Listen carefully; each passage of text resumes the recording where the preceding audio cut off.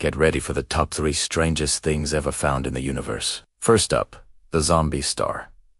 Imagine a star that explodes in a massive supernova, which should be its grand finale. But this one didn't get the memo. It somehow came back to life, shining brightly again when it should have been gone forever. Spooky, right?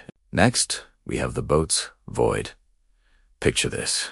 A gigantic, mind-bogglingly empty region of space. It's a cosmic nothingness. So massive that if our Milky Way galaxy were at its center, we wouldn't have known other galaxies existed until the 1960s. It's like a hole punched right through the universe. And finally, the most mysterious of all, Tabby's star.